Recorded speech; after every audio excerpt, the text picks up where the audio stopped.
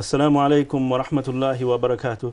Dear respected viewers, brothers and sisters, welcome to another episode of our series Touching Minds, a program where we aim to touch the heart and minds of our viewers with topics that are engaging, practical and relevant for their life. Today's topic is a very important topic, the fear of Allah. How can we develop it? What are the virtues of it? What can we do to make sure that we have this quality? With me are two of my students from Peace Home Learning Center. I'll let them introduce themselves. On my right, I have Muhammad Hamzali. MashaAllah. And on my left, I have Nibras. Nibras. Alhamdulillah. Let me start off with Nibras. Nibras, can you tell us why should we fear Allah? Okay. So we should fear Allah as He is the most merciful and He is the most greatest. So say if we do something haram, we commit a haram sin, He will become angry and His punishments are severe. Yep, that's true. So we should fear Allah because He will get angry if we do something wrong. And when someone becomes angry, then we are scared of what will happen. And Allah subhanahu wa ta'ala's anger is very severe. So we should be scared of the consequences of doing something that Allah does not like.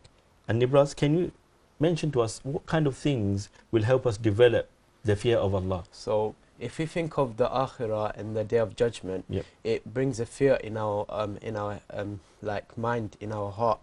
Yeah, because some of the things that will happen in the Akhirah are very scary and we wouldn't want to face that. And so it should make us stay away from anything that would lead us to have bad things happen to us on the Day of Judgment. Yeah. Yeah. And what else? What else? So if we prostrate and if we keep asking for forgiveness to Allah, He would help us and guide us. Yep, very good.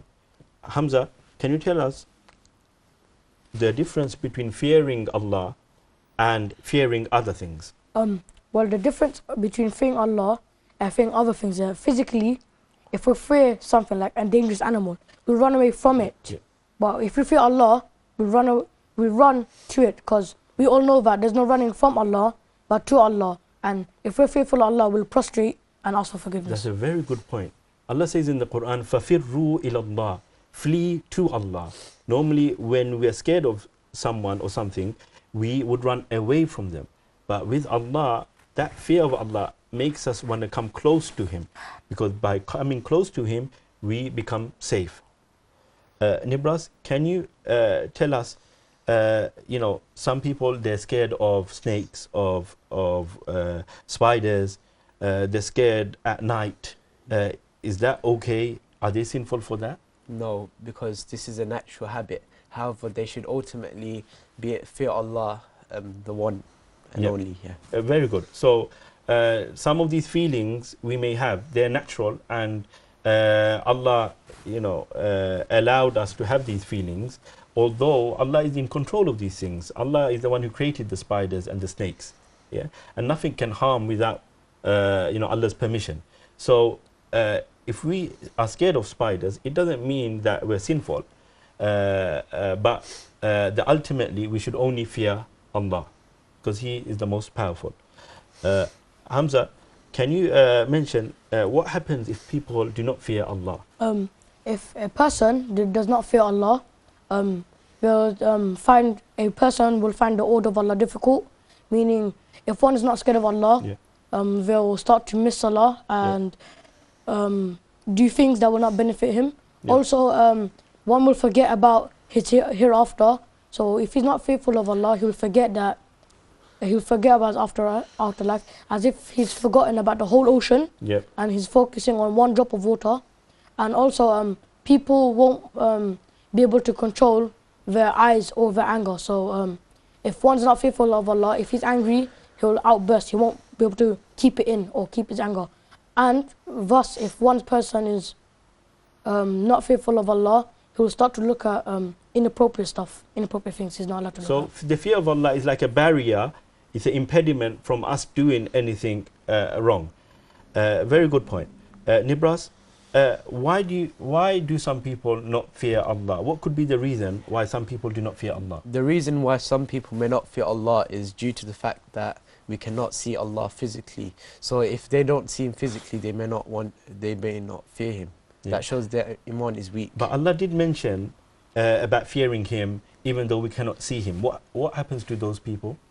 Those people, They will get the forgiveness of Allah, and they will get a huge reward. Allah says in Surah Mulk, إِنَّ الَّذِينَ يَخْشَوْنَ رَبَّهُمْ بِالْغَيْبِ لَهُمْ مَغْفِرَةٌ وَأَجْرٌ كَبِيرٌ. Those who fear Allah, although they haven't seen Him, they will be forgiven by Allah. They will get the forgiveness of Allah, and for them will be a great reward. And what other reasons could be there? What other reasons are there for people not fearing Allah? The state of their iman. If their iman, if their belief in Allah is low, if the attachment to Allah is low.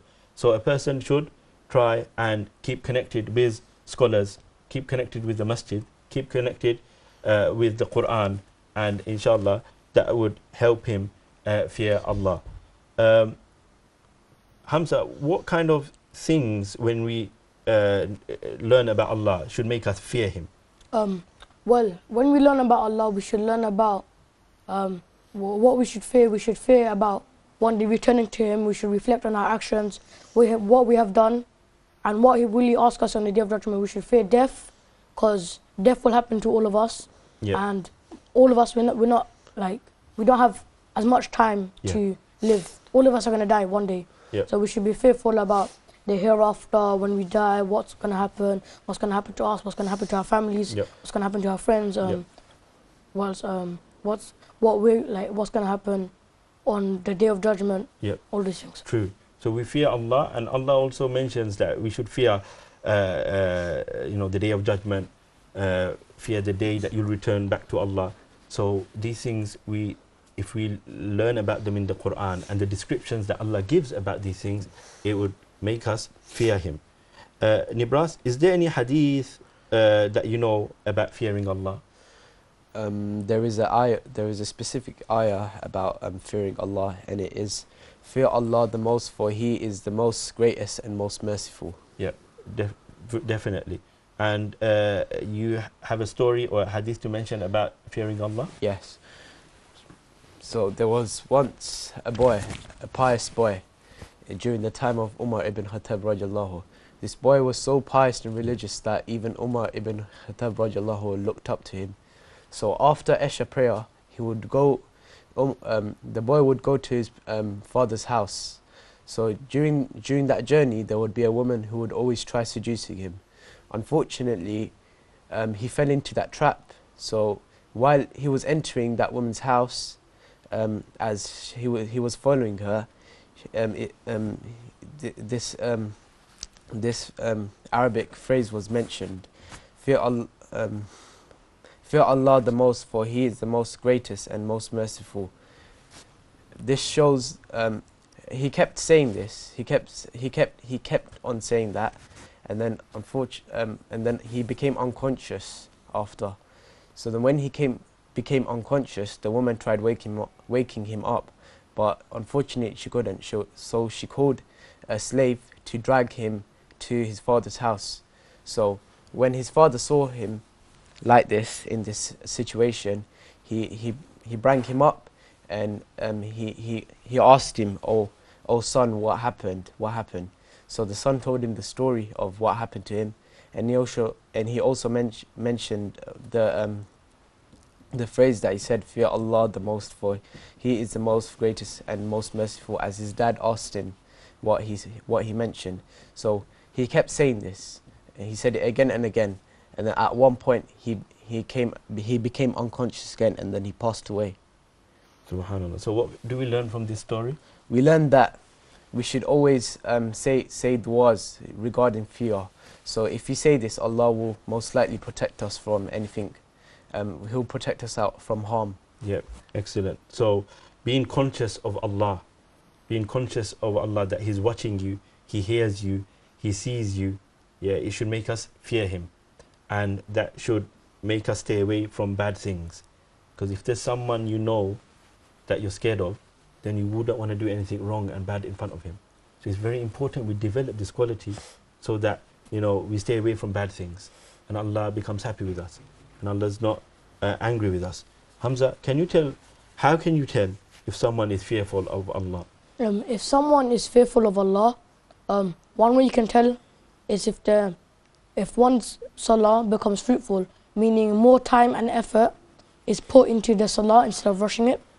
Also, someone can feel like reciting Quran, so the fear of Allah has been put into the hearts, and instead of no matter how busy they are, no matter where they are, they feel like reciting Quran before they even asked or told to. Also, if one will think twice about wasting time, as time is for all of us limited. Yep. And if one's fearful of Allah, they'll realize that time's short, and we should devote our time towards Allah and Allah alone. And also, one will think twice about skipping school, as if one has fear of Allah, they'll realize that school is good, as education is important for our mindset and health, and one will be able to control his eyes and anger. So if one is fearful of Allah, he's scared of being angry, as he knows that Allah is watching him, and he'll also be scared of, with his eyes, looking at anything inappropriate, as he knows that Allah is watching him, and if he's fearful of Allah, he'll be doing those things. That's a very good point. MashaAllah. You mentioned that, the fear of Allah, the effect of that, and the good things that it leads to. It makes your behavior very good. It makes your actions perfect. And so, this quality that we are talking about, the fear of Allah, it will have a very huge impact in our lives. So we should try and develop that quality by being mindful of Allah and learning about how Allah subhanahu wa ta'ala dealt with those people who did not listen to him. Nibras, can you tell me, how can you tell if someone is fearful of Allah or not? If someone is actually fearful, they would want to be better. They would think twice about their actions, and they would want to do better in life, and like in Islam as well. So they would pray more, they would read the Quran more, and the Hadith, etc. Very good. So basically, our actions need to show that we fear Allah. It's not enough to say I fear Allah. We have to show that by following Him. Our fear of Allah should lead us to following Him. Hamza, can you mention to us some of the things that will help us develop the fear of Allah? Well, developing fear of Allah, you can think about death, when you're going to die, how you're going to die. Only Allah knows when you're going to die. Only Allah can control what you're going to die. That can help develop fear. You can develop fear by talking about the Day of Judgment. Your actions will be recorded, written down and accounted for. You'll be asked what you did and what you didn't do. You'll be interrogated. You can think about your actions. What good or bad have you done? Have you done more good than bad? Have you done more bad than good? What can you do to help yourself now? You can think about your current situation. Do you have family in need? Have you helped anyone recently? Have you done any charity? You can think about your ethics. Have you prayed? Have you fasted? Have you give your zakat, your sadaqah? You can think of all those things. Excellent. Which can, inshallah, help you develop your fear of Allah. Excellent. So we've talked about the fear of Allah, and that's a quality we should have. But some people, they may become pessimistic and think that they are hopeless and they don't have any hope. Nibras, should a person only have that quality, fear of Allah, or should he also be hopeful in Allah?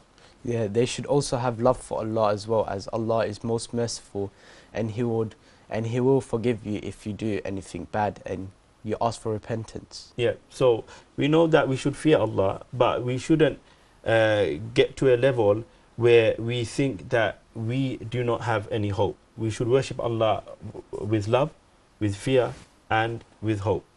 So we've learned quite a lot so far, and we ask Allah subhanahu wa ta'ala to allow us to develop this quality of love, And we learn how we can do that by studying his book, by listening to the messages that Allah has given us, by studying the hadith, by staying away from haram. And one of the words used in the Quran that means fear of Allah or piety is taqwa. And I'm sure we've heard of the word taqwa many times in the Quran. So taqwa is the fear of Allah. And Hamza, can you mention to us the fear of Allah, taqwa? Does Allah love this quality? Did he mention this in the Quran? Well, Allah says in the Quran, all you who believe, fear Allah and be truthful. Yep. Meaning that everyone who's Muslim, everyone who believes, should be fearing Allah with all their heart. Also, everyone who believes shouldn't lie. They should speak the truth and always be truthful. Yep. This is how we know that Allah loves this quality and wants all this quality to be in all of us. Yep. Nibras, some people, when you tell them to fear Allah, they say, worry about yourself. Why is that wrong? Well, the reason why it's wrong is because if you have fear in Allah, that's just it. So when you have fear in Allah, Allah will guide you and protect you. So it's more stronger to have fear in Allah rather than yourself. Yep. So as Muslims, we are not only ordered to help ourselves and try and become better in ourselves, we are ordered to invite other people towards good. So although we are not nosy, we try and encourage others to do good. If we are upon good, then we want others to be upon good as well, because we love for our brother what we love for ourselves. So if you ask someone to fear Allah, we shouldn't think that we don't need that advice, because even Allah subhanahu wa ta'ala, he ordered the Prophet sallallahu alaihi wasallam to fear Allah. So we are more deserving of we need that order more, that we should fear Allah at all times. Hamza, where should we fear Allah?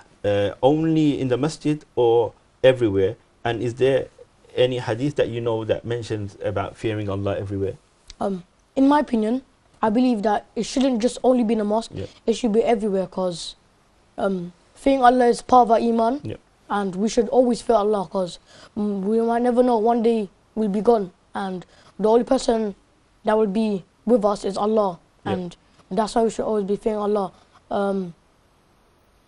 Yep. Yeah. So fearing Allah, Allah wants us to fear Him everywhere, not just the masjid, in our homes, when we are on our own, in different environments, in all environments. The Prophet sallallahu alaihi wasallam, he said, "Ittaqillah haythuma kunt." Fear Allah wherever you are.